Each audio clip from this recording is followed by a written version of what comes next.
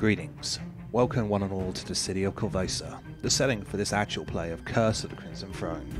All of us here at RollTales recommend that you at least be 18 years of age before joining us on this dark fantasy adventure path. Curse of the Crimson Throne contains mature content and discretion is advised. Now the time has come. Prepare yourselves. This is a tale of cause and effect. Let's play a game.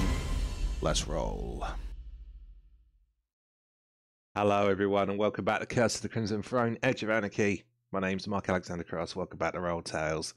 I'm back as ever with Alex, Greg, Kieran and Topher, and well, gentlemen, last week got a little bit dicey, didn't it? Yeah, I'd like to say so. Well, the two melee combatants are pretty much hanging on to the last throes of life, while the two ranged combatants, I think, are looking pretty A-okay. I'm not bad. I'm not bad. I've got pretty much most of my life. What about you, Topher? Is Romeo? I think Romeo's still looking good. I'm on 7 out of 17, so pretty a bit banged up. Yep. Well, you fought Gadrin and you won. But, you know, I want to ask, that was your first boss encounter, and I know Greg has done it a couple of times now. As I've said before, we've had a go at this adventure path a couple of times, but again, for those watching, spoilers in terms of player knowledge, there's not going to be all that much. The last couple of times I've done this game has been a heavily modified playthrough because I was bored and I wanted to try something different. And today it's, or this time around, is going to be more of a core thing, sticking to more of the book, which a lot of these players have not experienced before. Not even Greg on his first playthrough with me of this game. So, yeah, it is going to be a different kettle of fish. So, how did you find that first boss encounter? Because, you know, Pathfinder, or this edition of Pathfinder, you get these small encounters where you might face only one or two enemies, but they're huge in terms of scale and stakes and, quite frankly, how hard they hit. So, how did you find it last week? Yeah, it was all good for me. Yeah. Almost dicey. Had to use the Harrow card. Yeah, how is everyone finding their Harrow powers, actually? I like mine. I must admit, I don't usually tap myself on the back because I try to be quite modest, but I think they're fair. You know, I don't think they're overly great. They do a big thing, which they're supposed to do, but I don't think they're overly game breaking. You know, they would be if they were a constant effect in combat instead of a single use. Yeah. We got to find some way to recharge or the next book. Yeah, I think the key to balancing it is just how often they recharge, and you know, if they recharged every other combat or once a week or something, then yeah, may possibly get a bit much. So well, it's funny. It's funny that you mentioned that though, because sitting down for these recording sessions today, because I'll be honest to those people who are watching us today, generally what we do is we sit down and we do about 2 sessions for recording. It's nice, simple, comfortable, and yeah, it just works out well for us here at RollTales. But today we might actually dig into that, how they may recharge. Because as I've noted to the players right now, and they have seen, I have brought the brand new Harrow deck and the module expansion that came for Foundry with it. So today we might actually dig in to one of this game's most unique mechanics by potentially having a Harrow reading. That's not going to be a guarantee, but there is a possibility that we may get there in today's sit-down recording session. If I was to hazard a guess for the viewer, it's probably not going to be this session, but the next one where you will see it. So think of it like this, something for you to look forward to next week. But for right here, right now, the only thing we need to sort out is some loot and wrapping up the mystery of the old fishery. So is everyone down to tango? Indeedy. All right. Grab your dance partner then. Let's tango. But before that, let's do the recap. So, the last time we played Curse of the Crimson Throne, our party navigated their way through the old fishery and finally got to Gadron Larm. There, in Gadron's personal little playground underneath the fishery itself, they did battle with the aging crime lord and his pet alligator Gobblegut.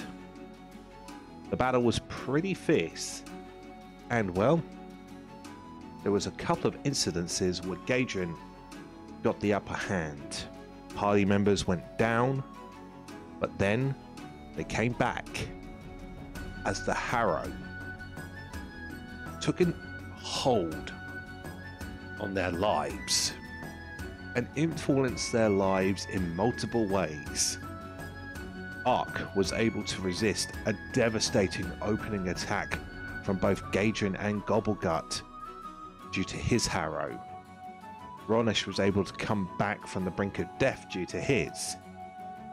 Feral managed to hit harder than what he had ever managed to hit harder before in his life or up until this point.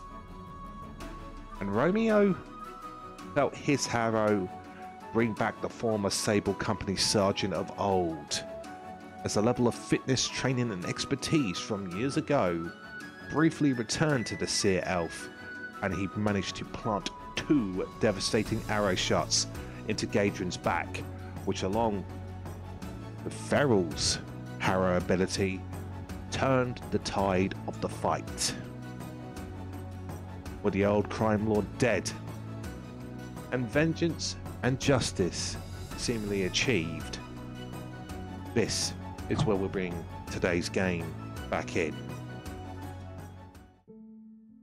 Okay, so we return to the old fishery, and we have just got the aftermath of the battle with Gobblegut and Gadron. A quick note about what you see on the map. 2 tokens remain on the board. Gadron's and Yargin's.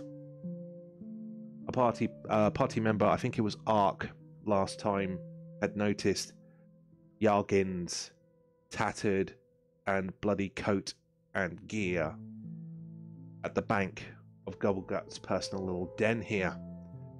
And well, let's just say this.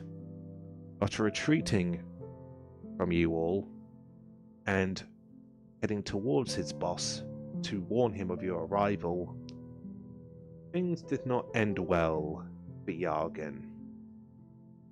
So his remains are also here, represented by his token. The floor is yours. What would you like to do? Greg, we'll start actually with Ark. You are seemingly right next to, literally 1 square to your west. You are seemingly next to Gadron's personal little treasure trove. What are we doing? Yeah. Call shotgun. You call shotgun? What's a shotgun? Could somebody drag me over there, please? I'm just going to begin to slowly make my decrepit body way over here. You know that's a drop down there. You drop down. Down there, sorry, yeah. How many hit points you left at, Ronursh? 1. Oh, bloody hell. I'm limping. Yes. Well, let's see what he's got in his, like... Let's see what stuff he had, I suppose. Alright, so the party loot box you can... Oh, sorry, go ahead, Romeo. I beg your pardon. Do you need a health potion, Ronursh? I have 1 if you need anything. Yes, please. That would be great. Once I feel a bit better, I can try and heal us all up a little. I will hand you my only minor, so that you can use it. It's in the loot box. Thank you. Yeah, party loot box is in the player characters folder. So, okay. Ark, you take a look at Gadrin's treasures, and here's what I'm doing for identification for this game. It's simply going to be a case of your adventures experience will pretty tell you what most of these items are. The only time I'm going to get you to do an identification check is if you get an item of a stupidly high level. Oh, Ronursh. Wow. 1 point of healing. It started already. I'm not allowed to roll anything higher than a 1. Hold on a second. I'm going to be a merciful GM. I'm going to roll a D8 myself, and I rolled another. I rolled as 1. I have a very, very strong feeling that before a few more sessions, Ronursh might be dead, and there might be a re-rolling of a character. I don't think he's long for this world. All right. So Just don't get any splinters. you restore 1 hit point, which is better than now. And so That'd be up to 2, wouldn't I? Yes. So back to the identification of items.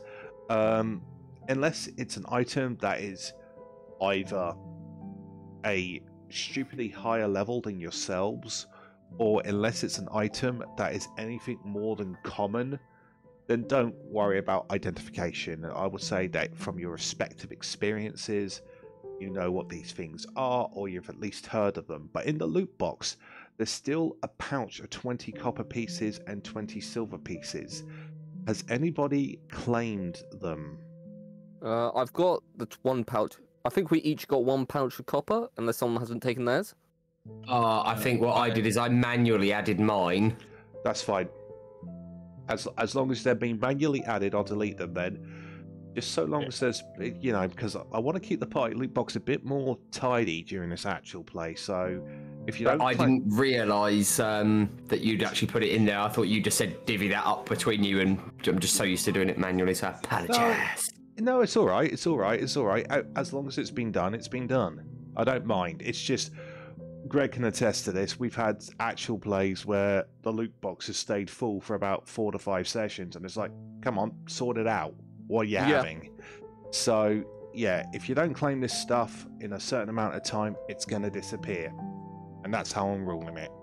So here's what you find out of Gadrin's personal stash. First, the coinage, 30 gold pieces. Lovely. You find an acid flask, a lesser acid flask vial. Then you find 3 suits of armor, which may or may not be good to wear for some party members, but selling is also going to be a big thing in this actual play, because when we level up, I'll explain to the folks at home what we're doing in terms of how we're leveling up this game and how we're progressing, but gold is still going to be a thing. So with that, you find 3 suits of armor that Gadrin has collected over the years that are worth a damn and worth either using or selling. The first is a suit of split mail armor. The second is half plate armor. And the third, Gadrin has managed to somehow collect over the years a set of full plate armor. Then we've got some consumables. Arc, a poison that you may be familiar with. Belladonna. Proof study, of course. Of course. Then you've got 2 items of alchemy. A quicksilver mutagen, lesser. One that may be a help to Ronursh right now. Elixir of life minor. And then something that is underrated in a Pathfinder game. And I'm going to encourage this party, especially the way we're level progressing, consider consumables like this a bit more. An owlbear claw. Now what I mean by this is this consumable is you affix it to a weapon and it's only a one-shot use, but the owlbear claw, if you hit with it, you get your weapon's critical effect specialization early, which, long explanation short, is very powerful at low levels. So keep that stuff in mind. So I don't know about. Could you explain. So, What so the you get Owlbear Claw? weapons critical specialization effect. So Yeah. Basically, what that means then, Kieran, is every weapon and every weapon group in Pathfinder 2e has a critical specialization effect. Now, you use fists, which is the brawling group. So, hold on, let me actually go to the archives in Nephis, and I'll let you know what it does. For example, Beryl has a falchion, which is a sword. That critical specialization effect is the sword group is your target becomes flat-footed until the start of your next turn. okay. So the brawling group, let's have a look. Let's see. So the axe, critical specialization effects. To give another example, an axe here, choose one creature adjudicant to the initial target and within reach. If its AC is lower than the attack roll for the critical hit, you deal damage to that creature equals to the result of the weapon die damage you rolled. So that's what an axe does. Yours, Kieran, in the brawling group, your critical specialization effect is the target must succeed at a fortitude save against your class DC or be slowed 1 until the end of your next turn. Oh, okay. Ark, he's very rarely going to get into melee, but his staff is a club. If his specialization effect would be, he will have the ability to knock the target away from him up to 10 feet using force movement. And Romeo, who uses the bow, if the target of the critical hit is adjudicant to a surface, it gets stuck to the surface by the bow shot. That's cool. Yes. So usually you will get critical specialization effects at higher levels. I think, Greg, it's about 7th? Critical specialization is normally around 5th. 5th. Is it fighters then who might get it a bit earlier because fighters are fighters? I don't think fighters actually get it earlier. Oh, okay. Oh no, they just get stupid proficiency earlier. Yeah. They just Is it 7th or 5th? It's one of the two. I think off the top of my head, and if anybody knows in the comments below, feel free to let us know. But I think off the top of my head, because I think this is where I'm thinking with the fighter thing, I think it's 7th level for most classes, but I think the fighters get it at 5th. Yeah, don't they go up to expert around the same time? Fighters start at expert for attacks. Ah. That's their jam. Fighters hit. Uh, No, that's the same. Barbarians hit, but fighters crit. So, just to make sure I definitely understand that, so that elbow claw, if you equip it, anyone equips it, and then they land a hit, they get that buff as a permanent early thing, or is it just for that one attack? One use only. Cool. But the good thing about it is you can land the strike first and then turn around and say, I'm going to use it. Oh, okay.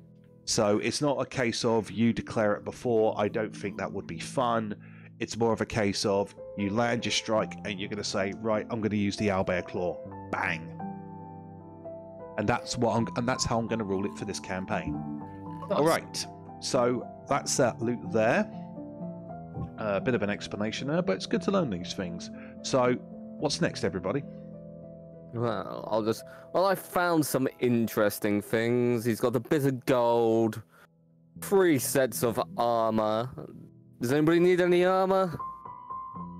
I don't wear it, but any of you. You could use that as a planter, I suppose, if you're into plants. A plant pot, full plate suit of armor. Can anybody wear the full plate?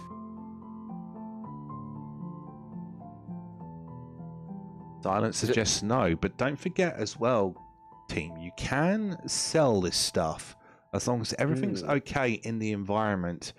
The average selling price is half of its value, and its value is in the descriptors of each of the items. Well, if none of us can take it, we might as well sell it. Should be a waste of money just to have around. There's this. We found it. We found one of Yargin's little tricks with the acid. Could be useful. Do you want it? Chuck it at the guy. I don't know. Over a door. Let's gather everything up and we Then can decide. Yes. Yes. All right. So, is anybody going to take a look at Yargin and Gadrin's bodies then? Is anybody? Do we actually? Go ahead, Greg. No, I was just going to say, was I the only one who noticed it, or has everyone else finally noticed it as well? I think at this point everyone can spot it. Fantastic. It's Yargin's decades-old coat now tattered apart and splattered apart.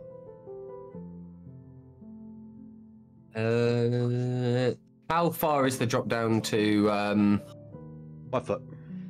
5 foot? Cool. Yeah. I'm gonna lower myself down there. Yeah, the reason why Gubblegut was making leap checks last time was just because of the sheer size and scale of the croc. So he was basically more making powerful leap checks for body control, if that makes sense. I will search Yargin. Okay, Yargin has on him this is what has survived from his tussle with Gobblegut. Yargin has on him a dagger. You find his crossbow bolts case, but you see the crossbow destroyed. And then something that Ark will recognise immediately. A level 1 wand of the spell Acidic Burst. That'll be handy. You're getting all the loots today. All the shinies. It's a shame his whip didn't survive. I wanted that as a trophy. And is anybody checking the old man? Yeah, might as well. On him, he had a hand crossbow, which was quite effective against you guys. 20 bolts. Actually, he's down to around about 15, I would say. So a case of 15 bolts. You find his dagger on him. Some padded armor. Brass keys, which has the fishery's logo embedded upon them. You pretty much guess that these are the keys to the entire fishery. And then finally, one final key, which Romeo alone at a base level could identify and tell you what it is. Because it is a key, but it is the sort of key that would be used for either a lockbox or a footlocker.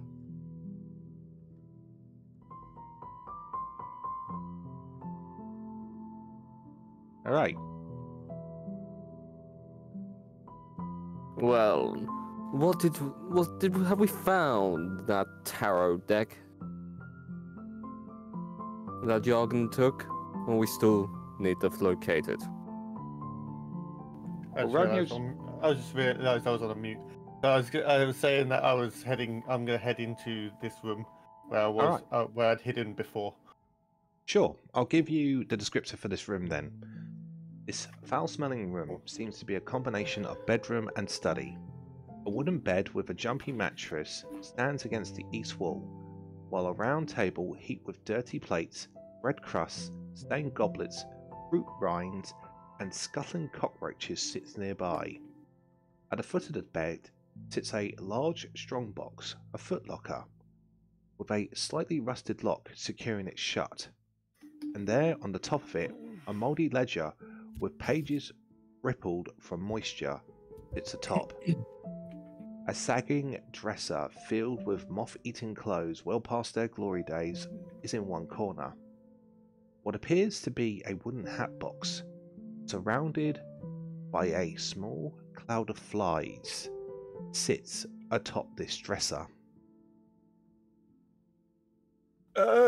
Not much here. We've got what looks like a nice hat box that I could possibly sell. But there's also what looks like a small lockbox down here. Not really anything much, apart from a lot of moldy food. Wonderful. Any of those keys we found fit that lockbox? Yeah, I hand the keys over to Romeo as he's already in the room. Oh. Let's Yeah. see what's behind door number 2, eh? Well, we have a few of these keys at our home, at our premises. This should work. I go over to the lockbox and All right. check. Click on. Do you take a look at the ledger that's on top of it first, or are you just moving that to the side? Is it on top of the lockbox? It is on top of the lockbox.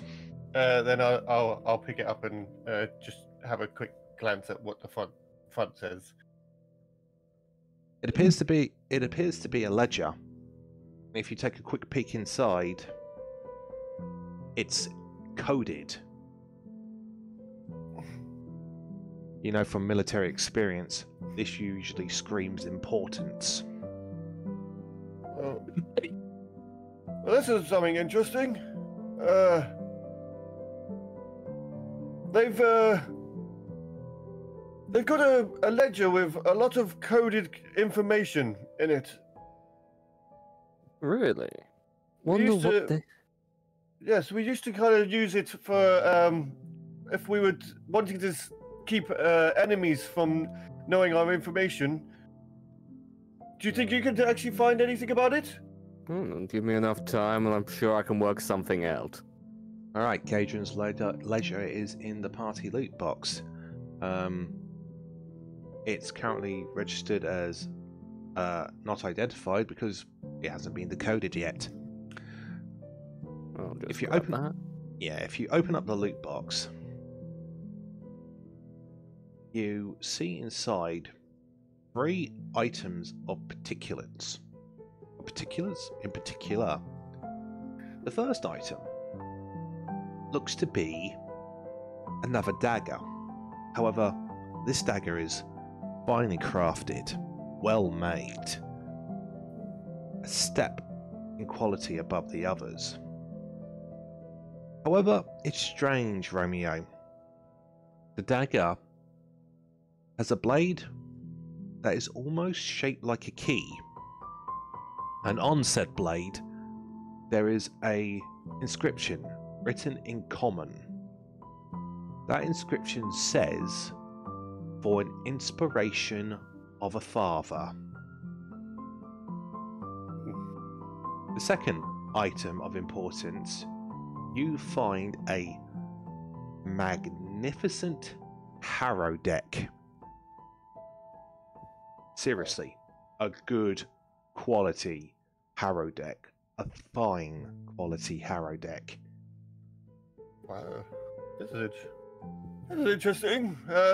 We sell these like novelty versions of like harrow decks at, but this one, wow, it's exquisite. And also, we've got a very nice blade here. Looks like Honest- it's something from a son, from a father to a son. It seems. Not as nice though as the third item. You presume for the record that that's Alara's harrowing deck that she mentioned that Gadrian had stolen. But the third item appears to be a brooch. And this brooch stands out more than anything else. It is of such fine quality that legitimately it's just looking at it alone, it's a whistle, sort of a whistle. Let's have a look. There is a picture of it. Here we go. This is what the brooch looks like. Everyone can see that. Ooh. Interesting. Snake, eagle, and a little imp-looking creature. Is that Well- a house dragon? It is. I'll tell you what. Hero point back into the pool for that, Kieran. Yeah, boy. Good shout. That is a house dragon. And can anyone identify what the other creature is on it? It's an imp. All right, nicely done. Kind of looks like an imp. Well, that's why I said it was an imp and a weird. You will see them over Bingo. the skies of the city fighting, so surprised you didn't recognize them. Battled a few when I was a lot younger. But Pretty. yeah, Ronursh has a point though. That is quite frankly the symbology of Korvosa, the pseudo dragon and the imp. If anyone is trained, they can make me a society check, please. Only if you're trained in the skill, though. Would I possibly know about it as well with having been here from the beginning of Korvosa? That would still be society, mate. Cool.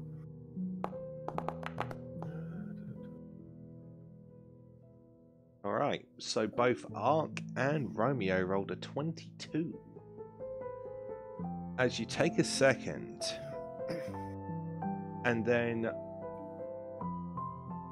Romeo, maybe this is the reason why he's not able to identify the symbology straight away, because he looks at it and he's more distracted by the quality and the craft work of this thing. It's more than fine, it's exquisite. Then Ark takes a look at it as well, and you do not know how in the hells Gadrin got his hands on this, but you identify this brooch as being the personal brooch of Queen Iliosa herself that was given to her by King Eardred as a betrothal present. It was noted in the news a couple of years ago that this thing had gone missing. There was kind of a big thing about it. There's even a reward for its return now. But how the hell Gadrin Lam got his hands on this is a mystery. But that is the missing brooch. Well, how on earth did he get his hands on this? You know what this is, right? It's not just me, or is it just me? Probably just you. Wait, You know, sorry, it is I was sorry. I was. I can't. That isn't possibly that item. It is that. This is the brooch of Queen Iliosa herself. The one that went missing a couple of years ago. How did this low-time thief get his hands on it?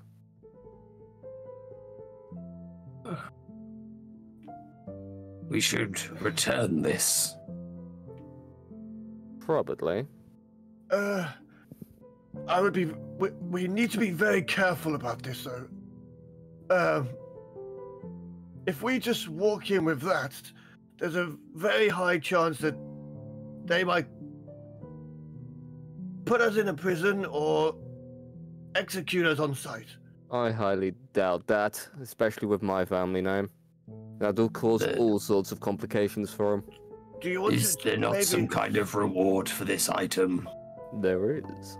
I'm sure they would be most grateful to see it again. And we could always drag Gadrian's limp dead body with us. Well, Is there anything in the legislation that says about this brooch? Do you think you could see if there's anything with her name or anything to do with the house family? The ledger is coded. You would have to use the decipher action, but that will take a little bit of time, Ark. With you, not too long. But yeah, that would take time still. Give me slightly a little bit more time and I can probably work out how he got his grubby little hands on it. But we do need to rest up and heal our wounds, so, Yeah, Ronursh, it's not very comfortable for you right now, and I'm not just talking about the injuries you've sustained. I'm also talking about the fact that where you even are on the map, that location is quite close, if not next to, because that's the dresser there, to yourself, of the hat box with the flies buzzing around it, and there is a god-awful smell, or God's awful smell, coming from it. has anybody opened this yet? No. I saw Certainly doesn't flies. smell right. Yeah, I saw flies over it. I was not wanting to touch it. I'm going to open it. Just going to open Please it. let me get a handkerchief out or something to cover my nose. Ronursh, you open it up, and you are staggered by the sight, as inside the hat box is the severed head, poorly preserved and decorated with unsightly makeup, a crude attempt to give the dead flesh a semblance of life. The head of Zalara Esmeralda herself.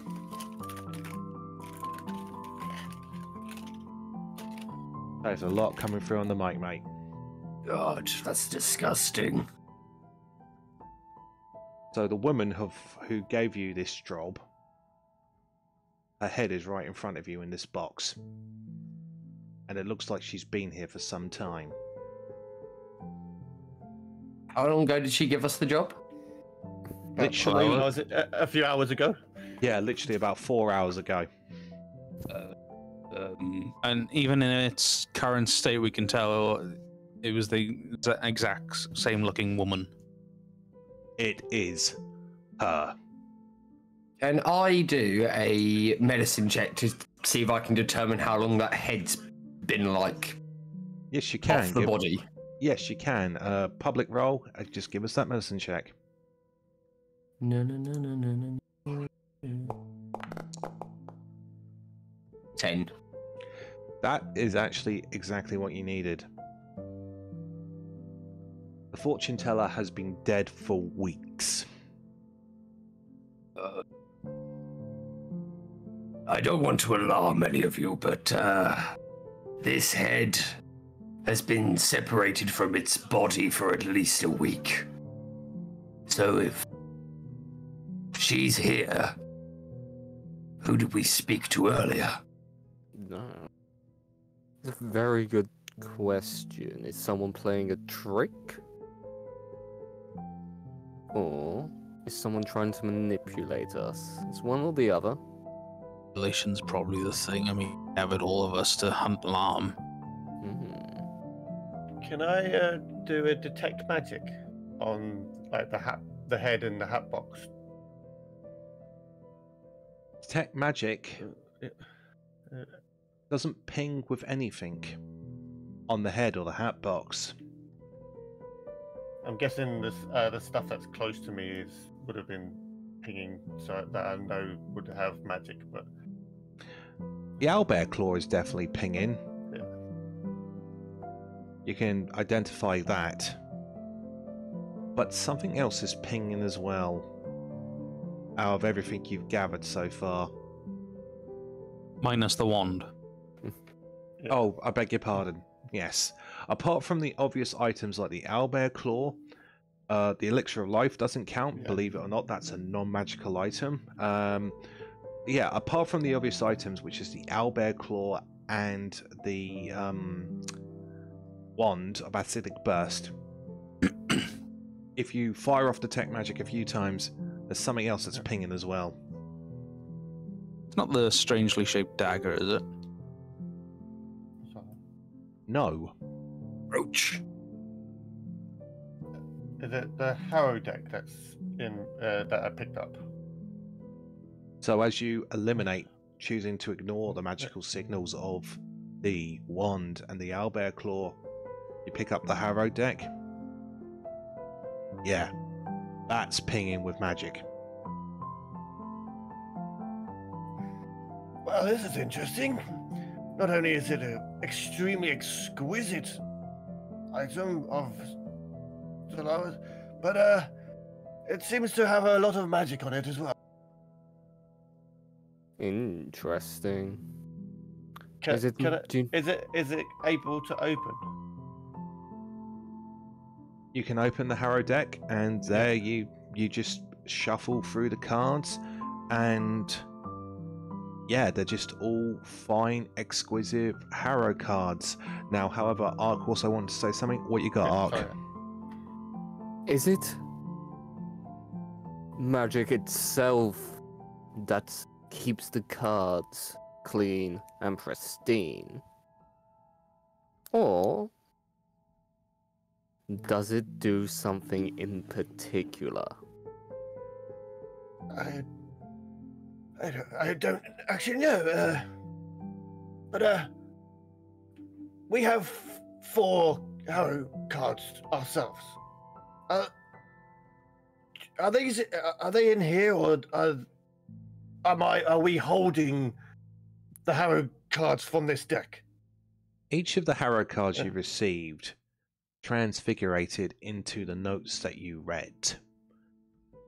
When you look through this deck, the 4 harrow cards that were chosen to represent you 4 are in this deck, and they do appear to...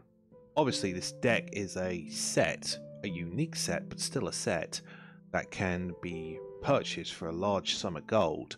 But looking at them, I would say with confidence, it's the same design, it's the same artwork. So potentially, yes, these could be the harrow cards that were sent to you.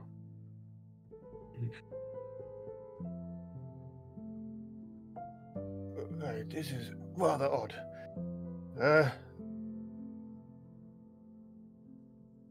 Well,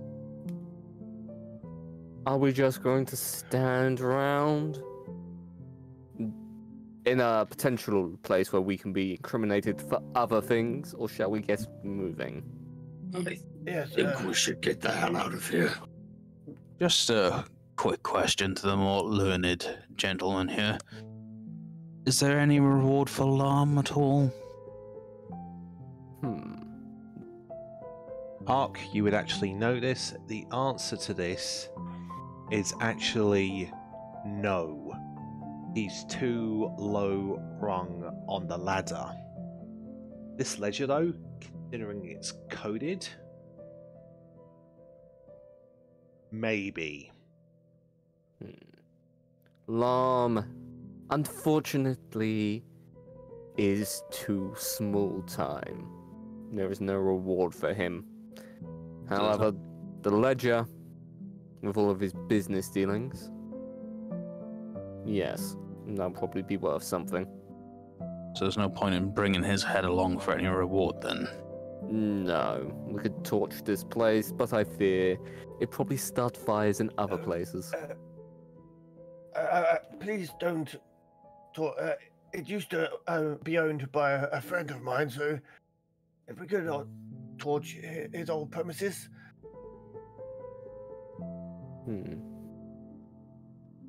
Well, I was thinking, if we take the keys, perhaps we can use this place if we ever need to hide out or lay low. Yes, but we might want to feed the shark if we do that. We've got a Gadrian body, I suppose. All right then. Sorry, go ahead. What are we going to do with the head of that girl?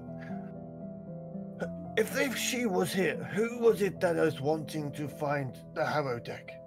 That was the question I posed earlier. Well, if if we act like we don't know, arrange to meet up with this imposter, and then when we're sure we have them in a position of authority, we can present this head and request that they reveal their true nature.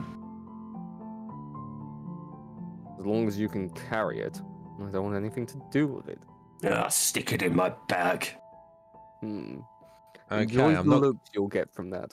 Yeah, I'm not going to put that as an item in the loot box, but in fairness, that is, I'm not going to lie, I think that is kind of valid as well, considering, I know that's effed up to say, but I think it's dawning on the party that you're in a pretty effed up situation. Also, okay, you did what you came here to do, but now things have taken a strange twist.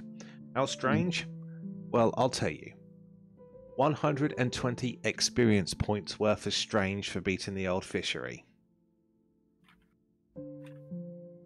And recovering Zalara's Harrow deck is also an achievement marker worth another 30 experience points.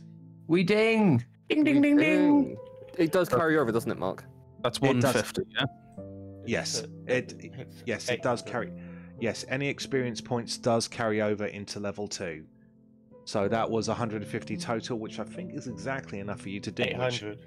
Yep. Mhm. All right then, everyone reaches level 2. Well done. Fantastic. Okay.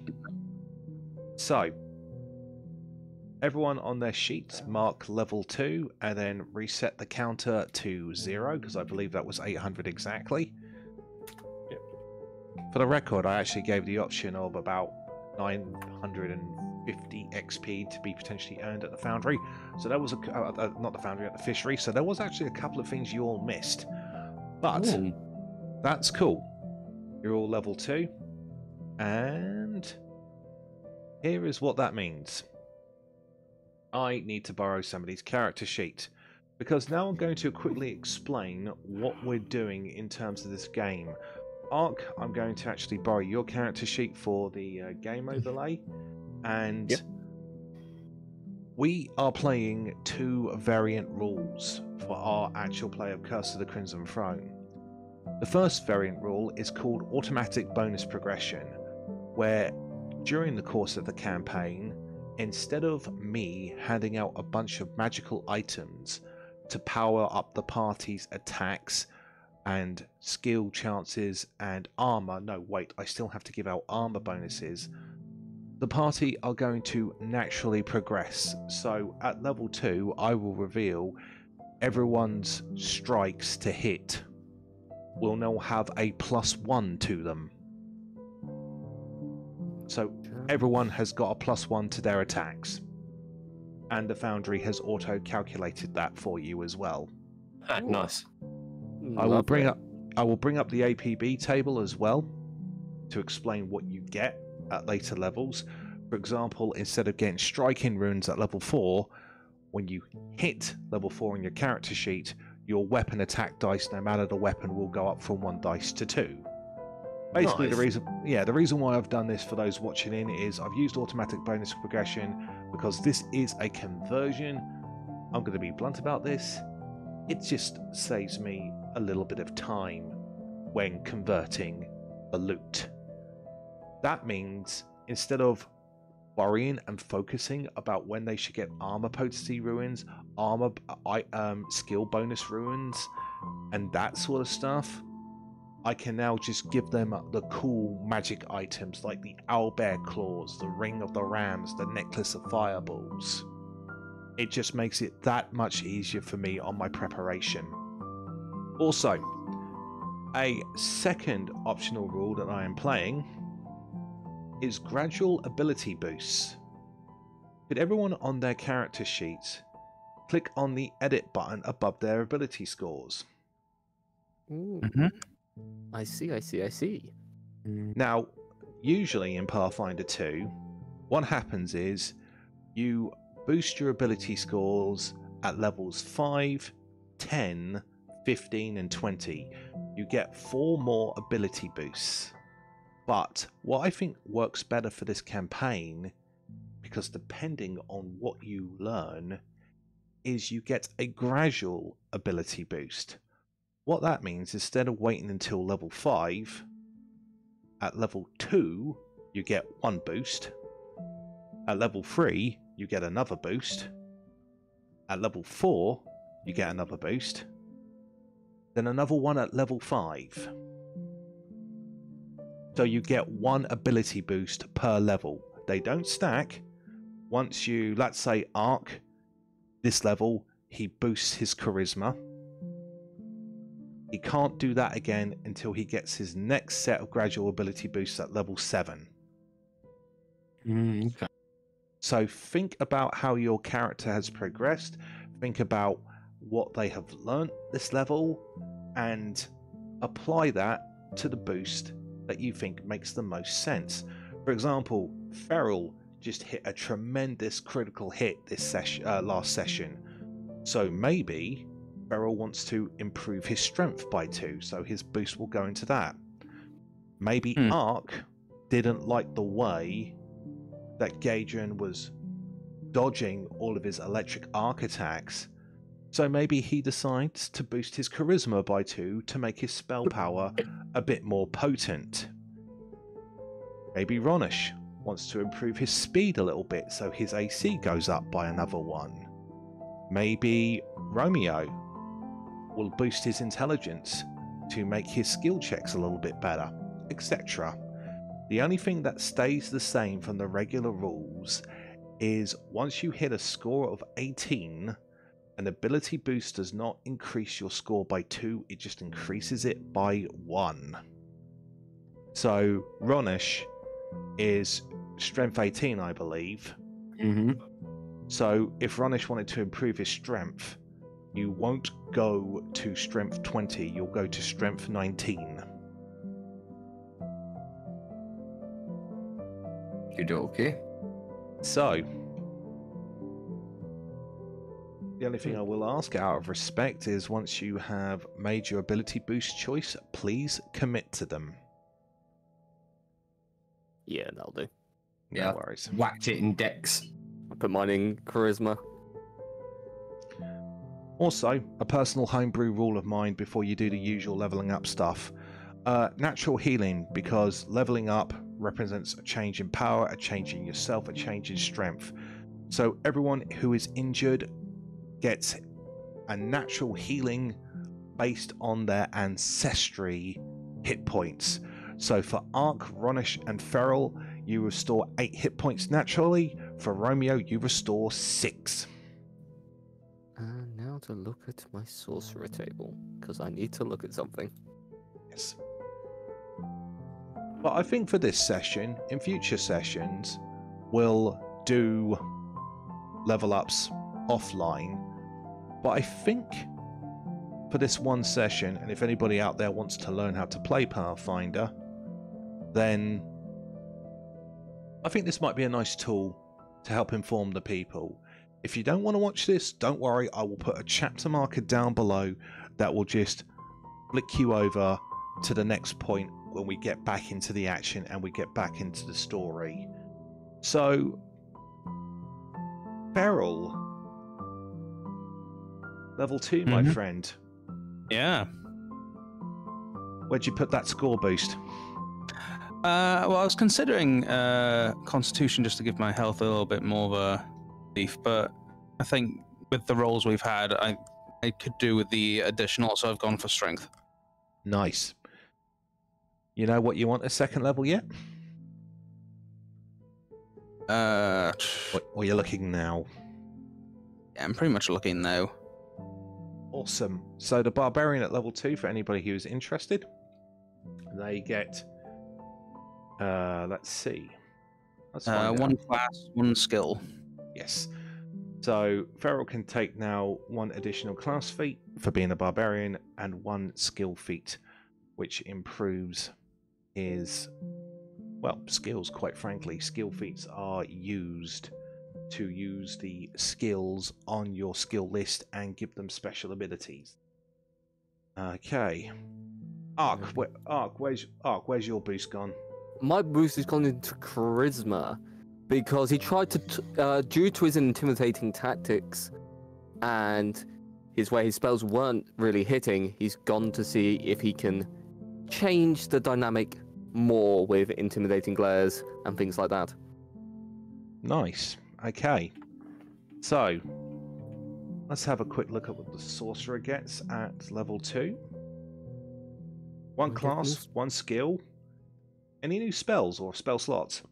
I have 4 spell slots, I believe. Nice. Alright. We'll let Greg sort that out. Let me just have a read. Indications.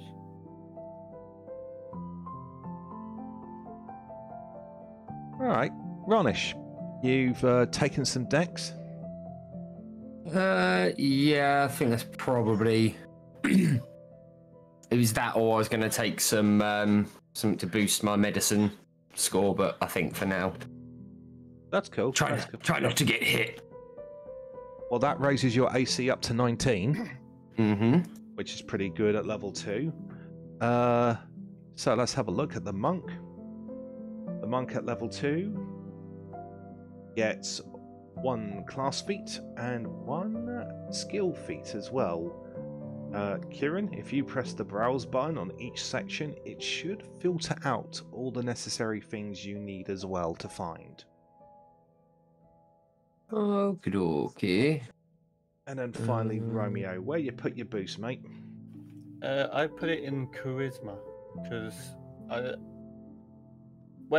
figuring that when I was trying to talk the people out of the gentleman at the front door and not really doing very well of trying to keep them calm and everything, and the kids that were a part of the orphanage, I kind of want to be able to converse like and help them and help other people without having to dip into just straight up punching and attacking people.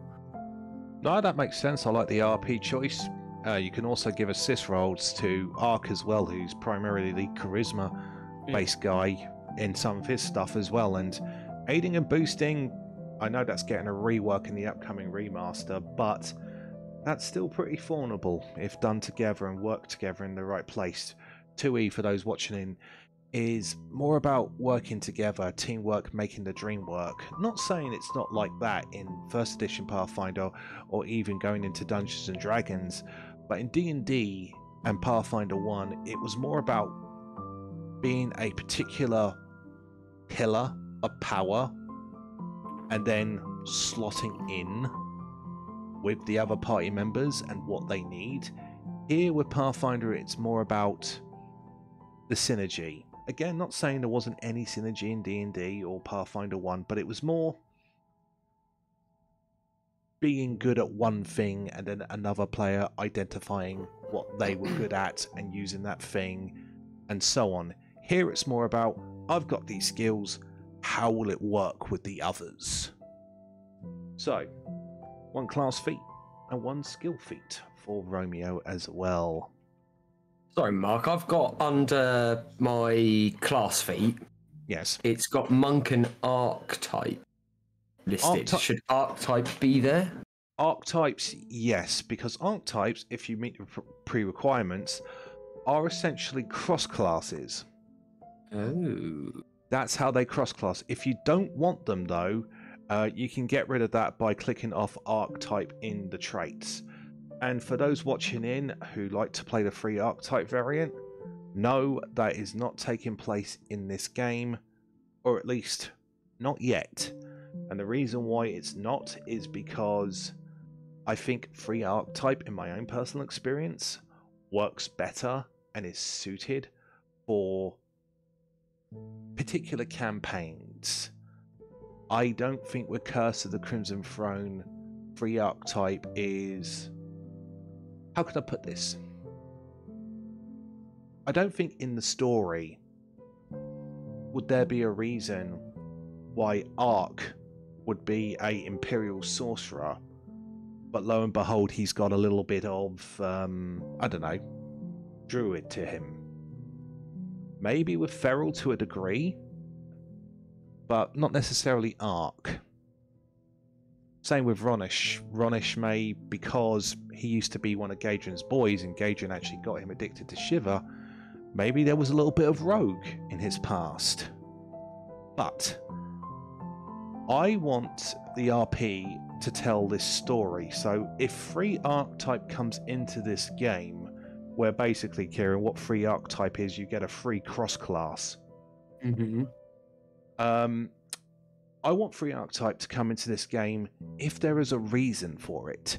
So let's say, for example, Romeo meets a former Sable Company soldier who he mentored back in the day, and this soldier encourages Romeo to stand up and be the elf he once was, and teaches him how to properly fight again.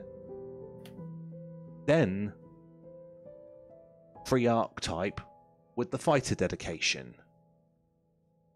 Does that make sense, what I'm trying to say here, party? Mm-hmm. Yeah. Yeah. I'm happy to play free archetype, but only if it makes sense to our story. So that's not to say it will not happen down the line. What skill? What skill? I think it'd be along the lines of the intimidating route, wouldn't you think? Intimidating. Or it's like things to like lie to me. So if others try to lie, I can spot them out. Lie to me is a good one, because you use your deception instead of perception to spot lies. Yeah, pretty much. Yeah. I thought you would have gone... Oh, no, I think that... No, you've already got an intimidating glare with Feral, haven't you? Yes. I also got it automatically. You Do have I intimidating... No, you no, don't what? have... No, I have to use it. Yeah. But Feral has intimidating glare, so... I'm going to be honest with you. For you, Ark, thinking story-wise and what you do, and again, I'm not trying to... I'm not trying to railroad you. Yeah. I think lie to me, I'm just saying, knowing the character, what you told me about him, I think lie to me makes sense for Ark. Yeah, I was leaning towards lie to me anyway, because I use intimidation as an action anyway, so it's not too bad. Nice. All right. So... Oh, Yes. I've just seen your cantrip. I've just seen your class feat cantrip expansion. How many cantrips do you know now? 7. It's Bloody just hell. handy to have some more utility. Bloody hell. All right. Let's have a look. Feral, what you taken at level 2? Hang on, let me get back on the page. There we are. I've taken Rage Thrower, because I got my hatchets and my javelins. And I've also taken Intimidating Prowess. So basically, when Feral uses... I don't need to know anyone's language to demoralize or anything like that. Like I did the spider. So with Raging Thrower, basically he can add his rage damage to anything he throws. Now, he couldn't do that. Well, you could do that before, but it would be halved, I believe. Or it Something would be like that. Yeah, it would be lessened. So yes, Intimidating Prowess, you can intimidate anybody and ignore the penalty if they don't... Nice. So you're basically a big, bulky, get out of my way or I'm going to bulldoze you. For now. Nice. Okay, Ronursh, how are you doing? Just sort of like mulling over. Is there anything that you would recommend? For you at level 2, I'm thinking like Stunning Fist or the Key Strike thing possibly, but I don't really know what's good. Well, I'll tell you what each of them does. Key Strike gives you a spell, a focus spell with 1 focus point. Let's have a look. The Key Strike spell, what does it do? You focus your key into magical attacks. You gain a +1 status bonus to attack rolls with the strikes, and the strikes deals a extra 1d6 damage. This damage can be of any of the following types of your choice, chosen each time you strike: force, lawful, only if you're lawful, negative or positive. So basically, Kieran, if you take Key Strike, you will have 1 good punch. that is cast via a focus point, and how you get your focus points back is you spend 10 minutes meditating. Okay. Meanwhile, Stunning Strike is a little bit different than what it is in D&D, but still pretty useful. When you hit somebody with Stunning Fist, it's called in Pathfinder, right? Stunning Fist in Pathfinder, once again, you do Stunning Fist automatically when... let's see. Here we go. The focused power of your flurry threatens to overwhelm your opponent. When you target the same creature with 2 strikes from your flurry of blows, you can try to stun the creature. If either strike hits, so it doesn't have to be both of them, as long as one of them lands and deals damage, the target must succeed at a fortitude saving throw against your class DC, or be stunned 1 or stun 3 on a critical failure. This is an incapacitation effect. What stun does in Pathfinder, Kieran, is it basically removes an action. Okay. So stun 1, yeah, stun 1 means you lose 1 action, and if they crit fail it, they lose their entire turn. And that action economy in Pathfinder, especially as we go into the later levels, is a thing. Because you will be getting opponents and you will be trying to burn their actions down. So if you want a recommendation from me, from the GM side of things, I would say Stunning Fist. Yeah, I think that's what we're going to have to go for, isn't it? Ooh, Yeah. That's a nice little spell. I'll take that. Yes. What are you looking at, Ark? I just picked up Infectious Enthusiasm. That's not a bad one. Have you seen what I've got in my spells? Not yet, not yet. I kind of want to be surprised. But do you want to handle your skill feat, Kieran? Yeah, please, man. Okay. Let's have a look.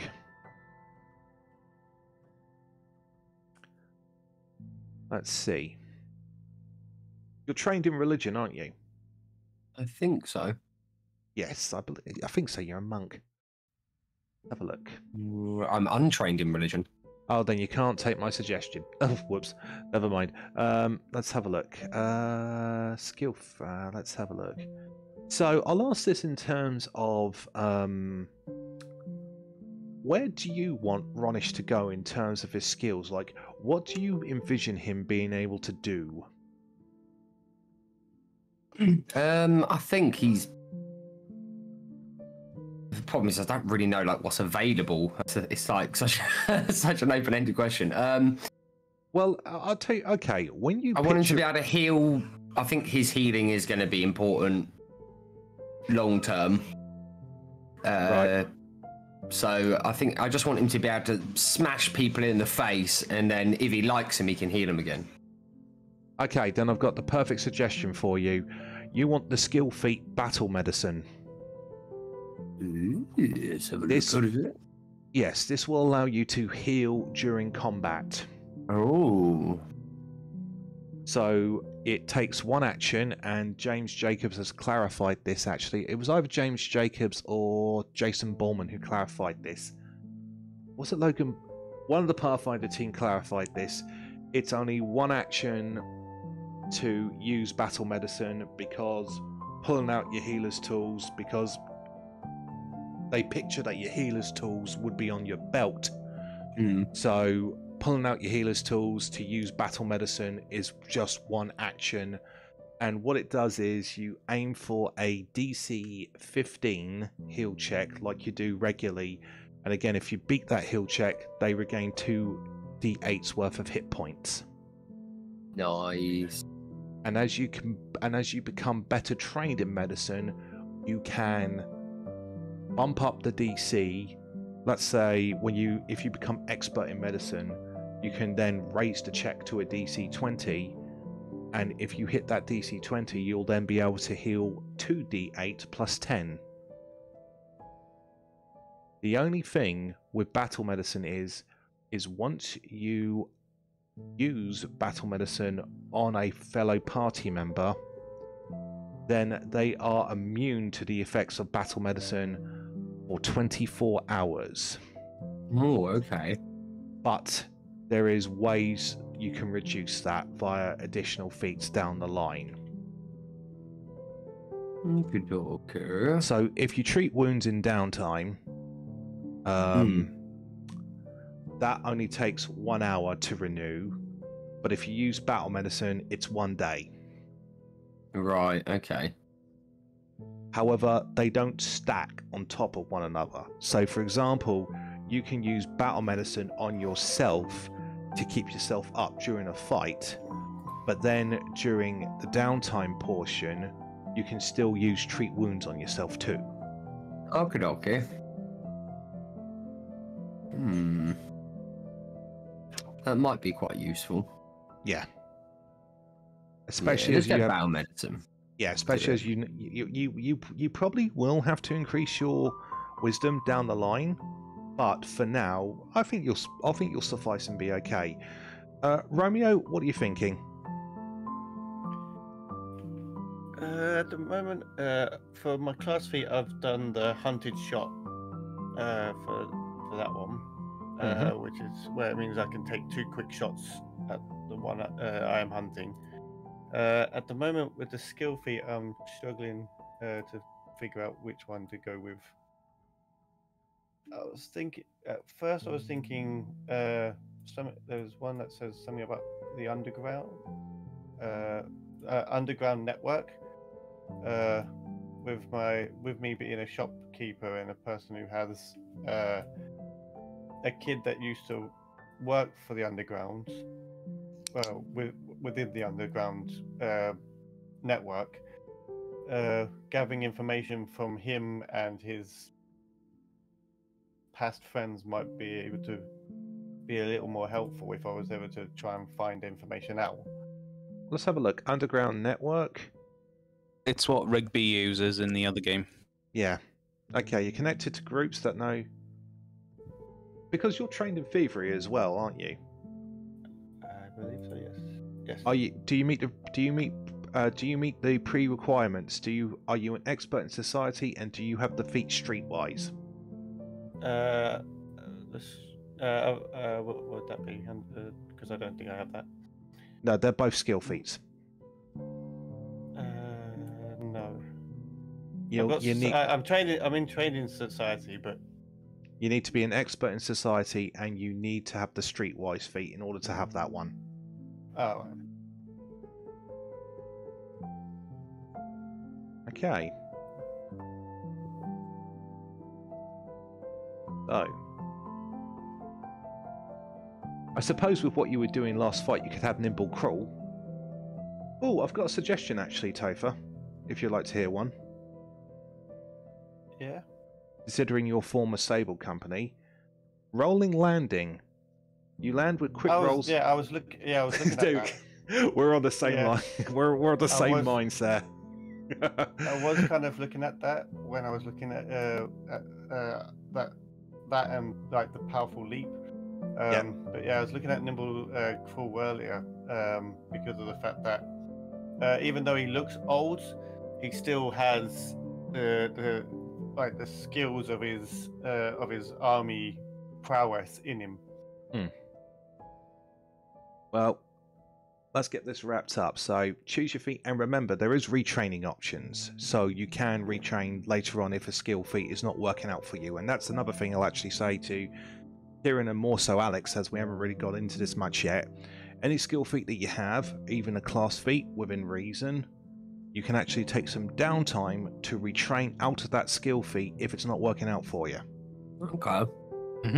So you're not locked in. Do you mind if I take that point out of Dex and put it in Wisdom?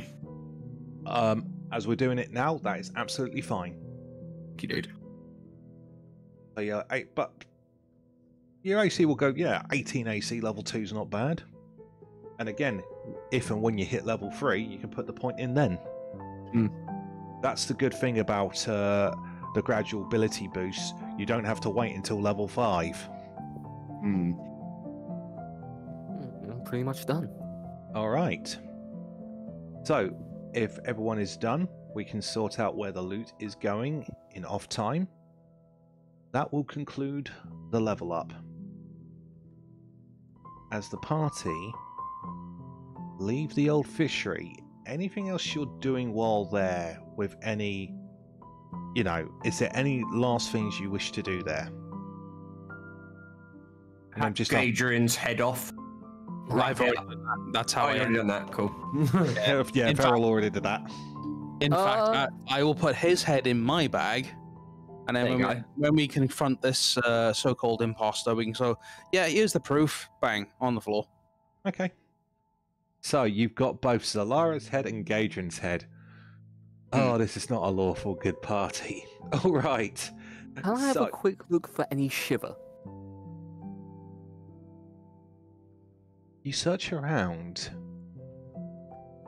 and you actually don't find any.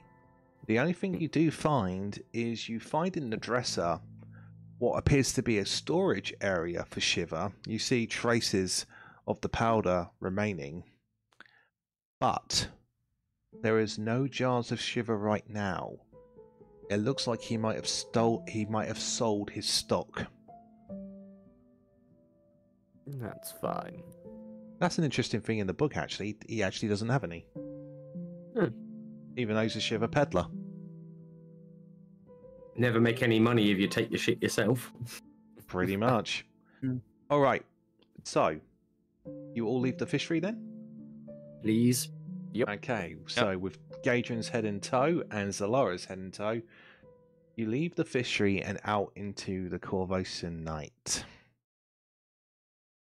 Everything seems quiet. Everything seems peaceful. It's actually gone 10 o'clock. It's literally 10:15 in the evening now. Stardate Farist 8th. The silence is then broken with the sound of bells.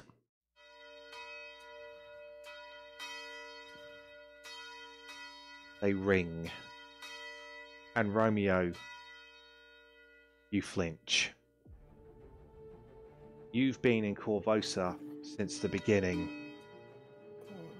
You know what these bells mean. These bells are actually ringing from Castle Corvosa itself.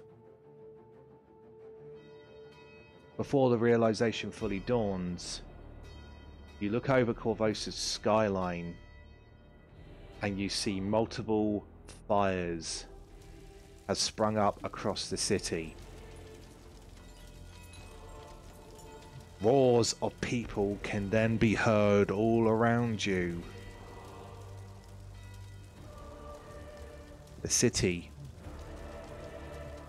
has devolved into riots.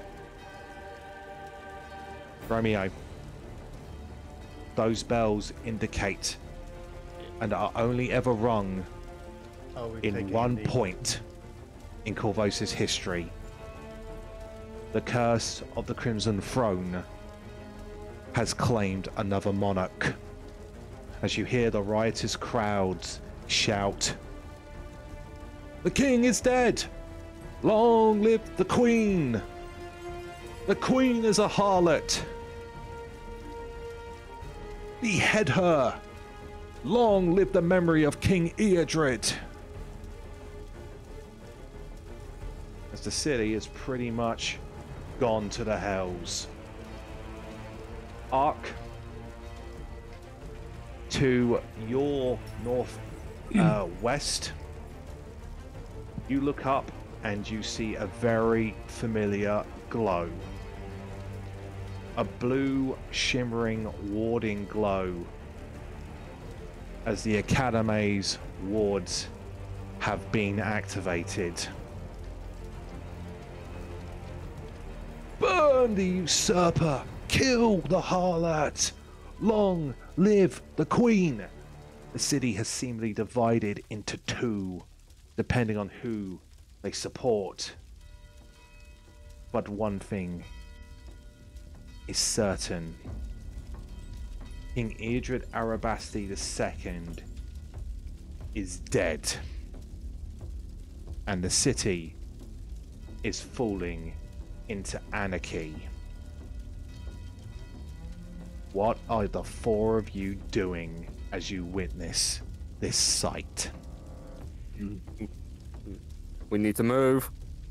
We are not getting caught in this. Not now.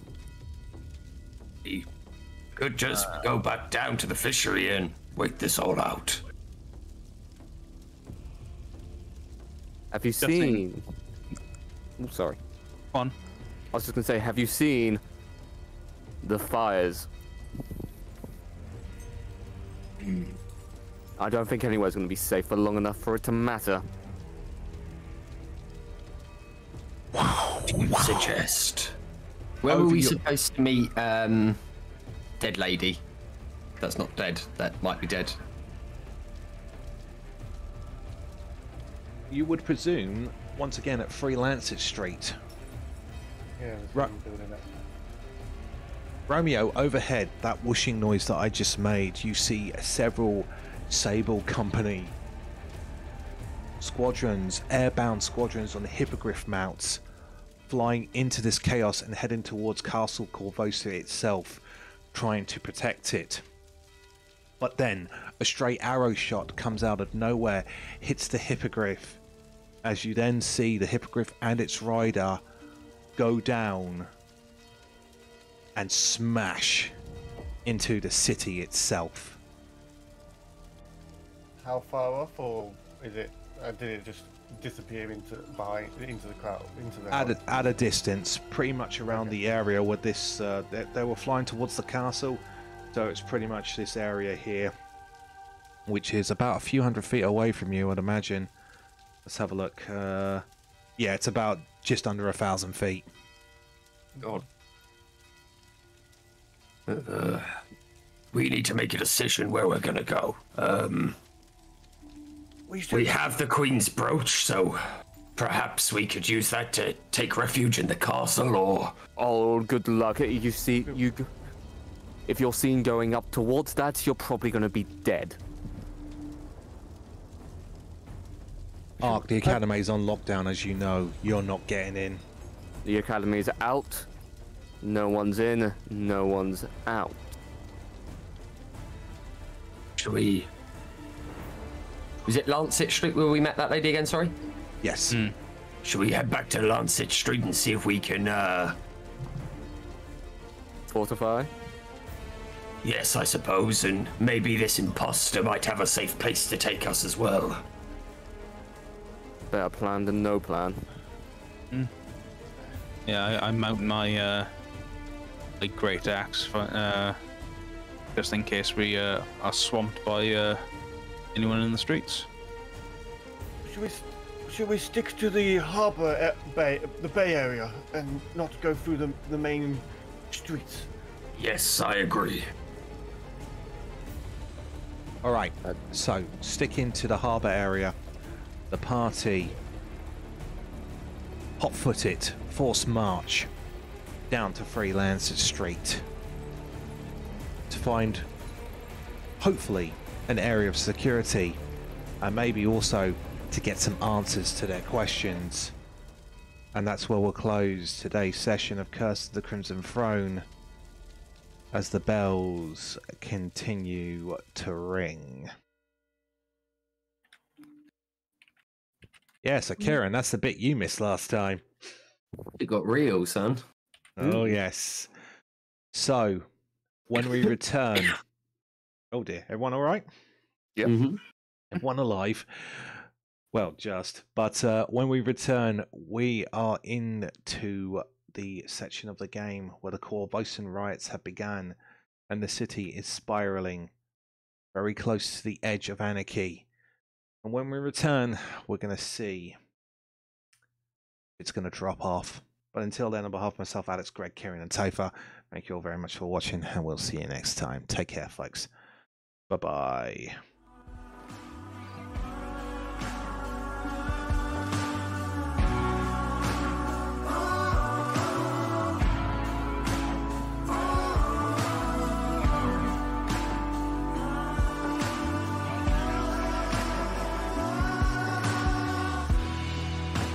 Wanna tear down these walls, and I know you can do